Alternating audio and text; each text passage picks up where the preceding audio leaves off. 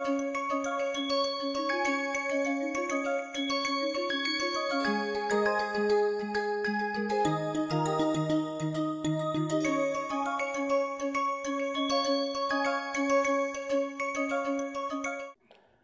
of now, the way we defined this random process, they are very general notion, right? Very abstract, general. We just said, okay, it is going to capture something. But often to model something and to analyze this, we want this random process which have bit more structure in them. So for example, when we said, okay, we said random variable and distribution. But any random variable, if I just take any arbitrary distributions, maybe it's hard for me. Then that's why we defined some special distributions, right? We said uniform distribution, then said Gaussian, geometric, different distributions which are helpful to model the reality to somewhat extent, but they are also a bit more structured in the sense we can analyze them system when we model using these distributions. Now similarly, when we are talking about different random process, any arbitrary random process, if I take, maybe I may not able to analyze my system at all. So I would like to now look for certain random process which have more structure in it, but still capture my reality. Then those using those random process, maybe I can try to understand my system and get some useful insights. Now we are going to now start focusing on special type of random processes. Okay, so we will see like today and tomorrow we are going to talk about one special random process called Poisson process, and later in the second half of the course we are going to focus significantly on a particular random process called Markov processes. Okay. Now let us say Poisson process. Okay, so to define this notion of Poisson process, we have to understand two properties called some notion called notion of independent increments and another called a counting process. Okay, so let me first talk about independent increments.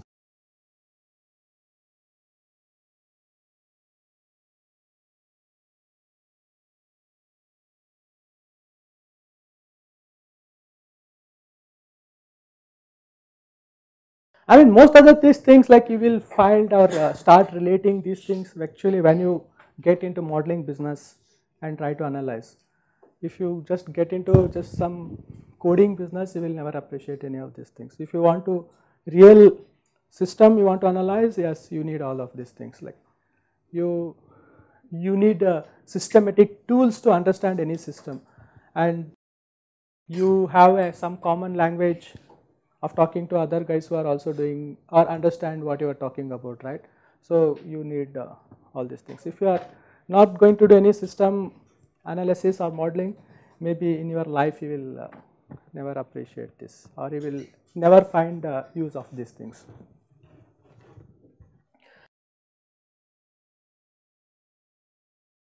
Okay, so what I mean by independent increments. Suppose let's say I have a process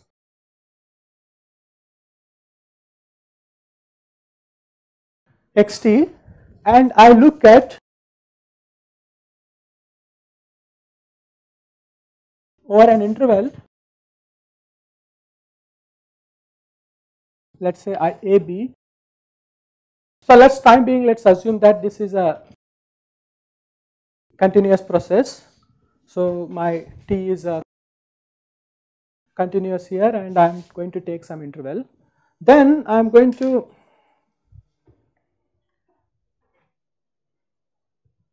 look at this difference, that is the difference in my random variables at this on this interval. Okay, so I am going to look at my random variable at this time index b and at the beginning of this interval at A and then look at what happened in this. So suppose your process is like something like whatever it is, and I took this interval and I want to see that, okay, between this interval what happened. Actually I increased or decreased, whatever you want to understand. So let's say you are interested in these intervals, and now we are going to say that random process, okay. So what we will do is, if you have a random process, let's say, and you take any n and you take n indices such that these indices are arranged in increasing order. The first index is t0, second is t1, t2 to tn. And now if you look at this differences between this interval, the first is xt1 minus xt0, then xt2 minus xt1, like that. Now if these are mutually independent, okay, what I mean by mutually independent, you understand the meaning of mutually independent. If I take this, it is independent of all others, and similarly for every point. If they are mutually independent, then I say that it has independent increments. Okay, for example, here, if I would, let's say this is my, I will take another interval here, and maybe, so this is, let's say, t0, and this is t1, t2, t3, and let's say this is tn. So what if I take the increment in this and look at increment in this interval, like each of this interval, if that is going to be independent, then I am going to call this as independent, random process with independent increments. So notice that these intervals need not be of the same length. One could be larger here, one could be smaller. So that's why, like, this is any set of indices, just that they are in increasing order. And if you are going to look at the difference, they should be mutually independent. Okay. So now we look at something called counting process.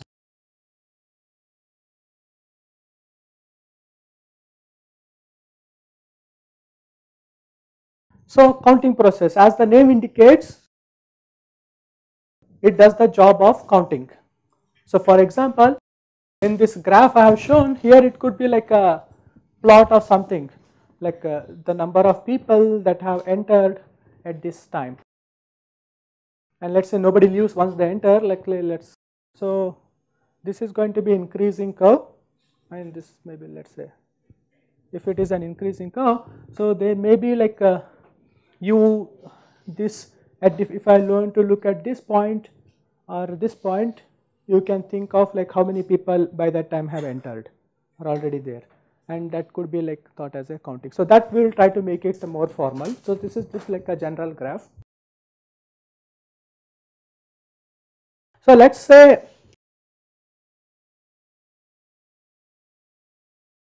we are going to say that a function, we actually already said this.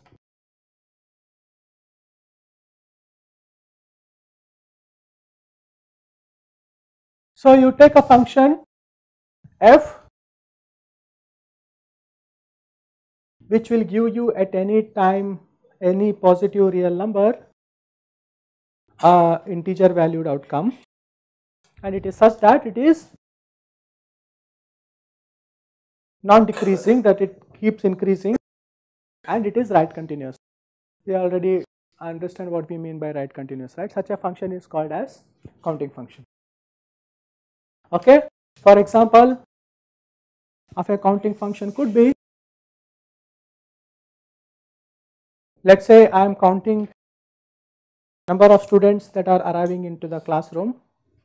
Okay, let's say all my arrival happens between 5:30 p.m. to, let's say, max 5:35 or 5:40 p.m. and let's say you guys enter one at a time, okay, and then at each of this time second maybe I will have jump like this, it remains like this, maybe like this, here nobody comes, they comes, and then like this, then some people start coming third. Okay. So such a process, such a function can be a counting process, right, by our definition. It is non-decreasing, and I can make it right continuous always by defining the point to be at this to be this point, and I can also make this to be a 0, yeah, at f of equals to 0. Okay, fine. So now such a function, counting function, can be represented in many ways.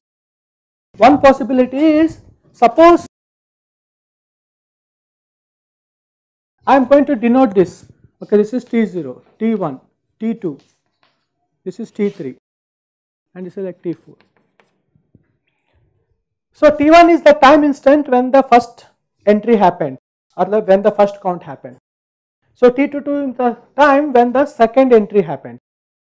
So I can, on my x-axis I could denote my time like this, right?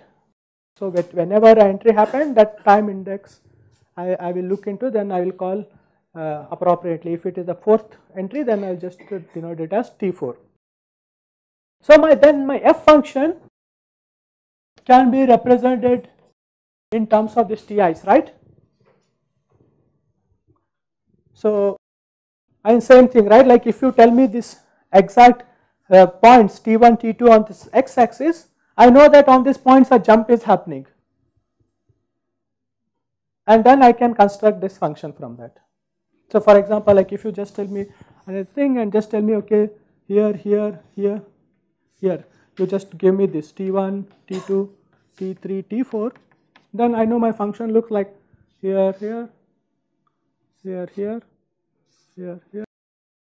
So I could reconstruct my function.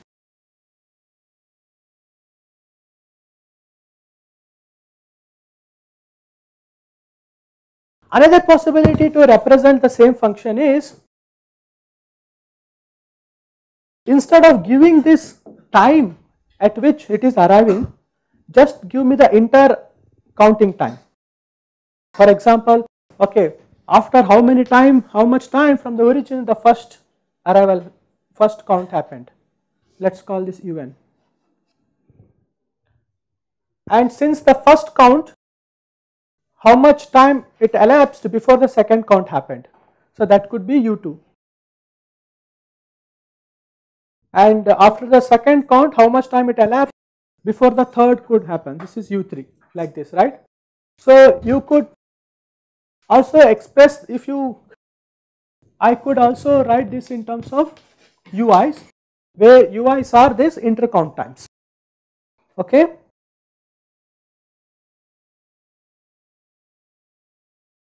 So how is this ui's related to ti's?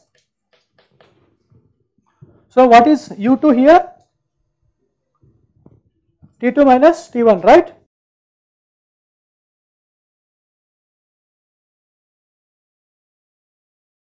And by T4, T of 0 is going to be taken as 0. So when I set u1 here, this is going to be T1 minus T0, right? T0 is always going to be the origin for us. Okay.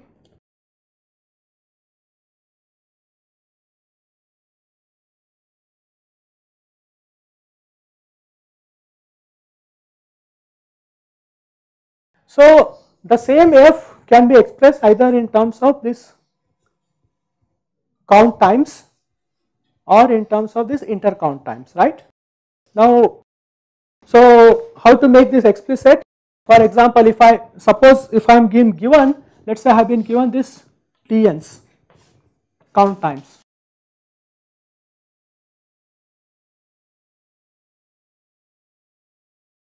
How can I construct my f function from this? So I want to construct f means, so suppose let us say you have been given this time slots and I will ask you to tell me what happens to this function at time t.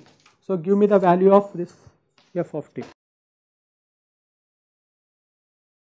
So that means you have to basically count how many counts have happened before that, and that is going to give you the value of function f of t, right. So the formal way of writing that is indicator that t is greater than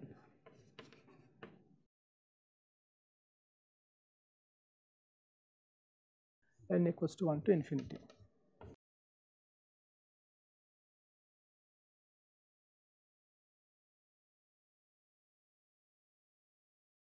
So in this case, let us say your t is here, we know that this t is going to be greater than t1, that will add 1 here, it will also going to be greater than t2, this will add another one here, this is going to be greater than t3, will add 3 here, but t is not greater than t4, I am saying they are all going to add 0 0.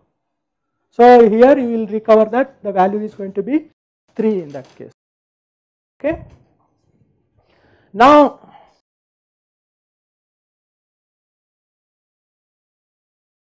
if I have only given my ft function like this, how to recover this count times?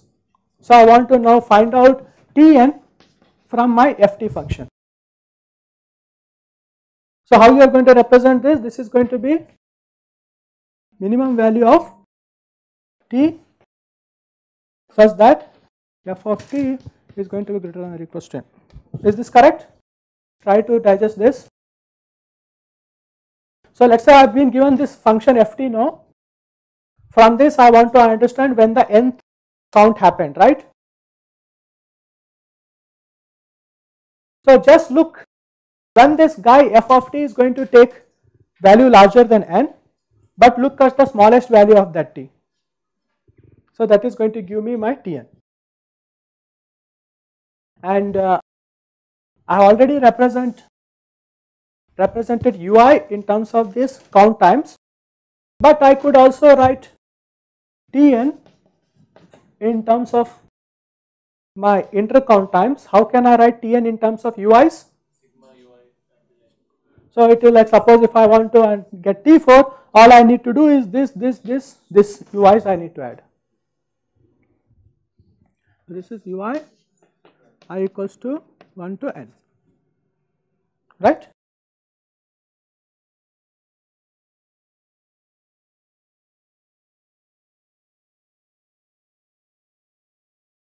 So now coming back to counting process.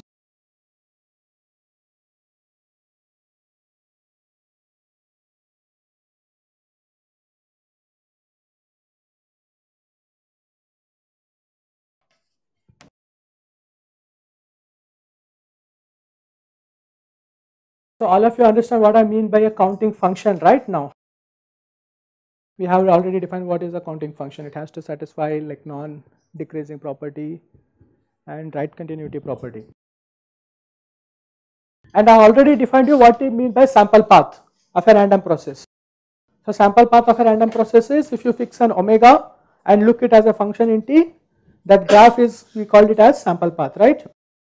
Now what we are saying is, if the random process is such that if its sample path is a counting function, then we are going to call it as a counting process. Is this clear?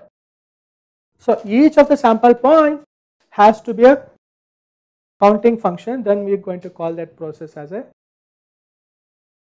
counting process. That's fine. Like you can, when we see example, it will be more clear. This is just a definition. So then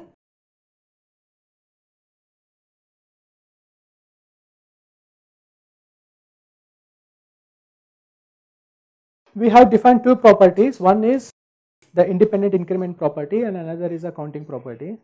So there is one distribution, what I already called as Poisson process, which is based on these properties, and it comes very useful when we want to model many things. So let me define that process now, which is based on these two properties.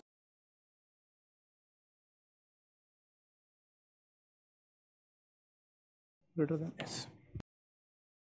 Okay, just what random process means is, for a given lambda, it is a counting process. That means all of its sample path has to be a counting function. Then it has independent increments. So if you look into difference number of counts between different disjoint intervals, they have to be independent.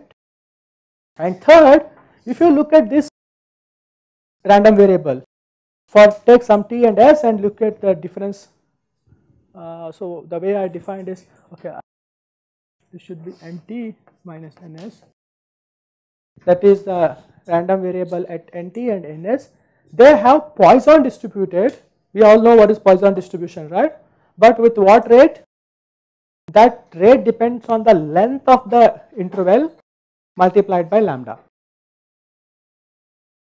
So if these three properties holds, we are going to call this process as a Poisson process, and this Poisson process have very interesting properties which we will talk in the next class.